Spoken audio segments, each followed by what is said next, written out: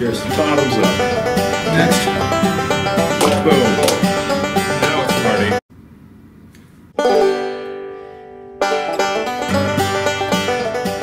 I'm entertainment reporter Sean Adams here with opinion editor John Mysick. Hey everybody. And we are going to figure out what is the best blue-collar brew for your Labor Day celebrations. I'm all for it. You ready? Let's do it. Number one, starting with Miller Lite. On the poll, it actually was Miller. I think you said anyway, Miller High Life. High Life. Yeah. We got Miller Lite. It's all the same. Who cares? Foamy. It's not awful. It's fine. But then the whole thing in Mad Men, where the husband who comes home from work is going to be overtaxed by his beer. I am not taxed by this beer. Not even a little bit. This is the light champagne. This is kind of like the beers. reuniti of beers. Rolling Rock. A bit heavier, a little bit more there. There's more Like, beer. I feel like I'm drinking it. Yeah. It's good. It's not bad. Still not a terribly distinct flavor at all. Coors Light. Lord.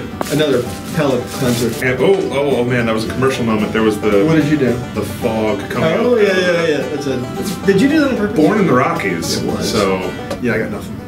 Less flavor. If it's possible, it's lighter than Miller Lite. I think that's true. Is it Smokey and the Bandit? They were trying to run Coors from the west to the east. Now one wonders why law enforcement tried to stop them. Oh, see, there you go. Number 2 in our reader poll. Luckily, we have the appropriate eyewear for this beer. Chunky hipster glasses. Yes. Yeah. This finally tastes like a beer. This is my favorite of the bunch. I make no apologies. I've always been a PBR fan. We got some guff about this choice. Well, that's what we got. I mean, not really blue collar. It's definitely the fanciest, as fancy as we got. I mean, it twists off, so I do like. I like a wheat beer. Throw the orange in there. I'm fancy like that. You're fancy like that. I tend to go for the wheats myself. You put the citrus in, the lemon.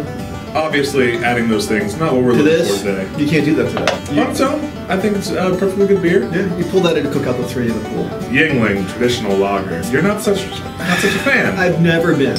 You're entitled to your opinion, no matter how wrong it is. I'd be a fool to say that. Tastes like Pennsylvania, like coal.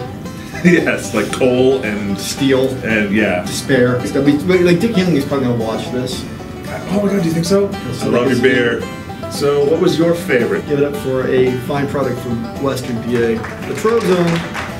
There we go. I got to go with Yingling America's Oldest Brewery. Those are our top picks for the best blue collar beer. And let us know your thoughts. Your favorite beers. Poll still open. Happy Labor Day. Happy Labor Day. Awesome. Doing just great.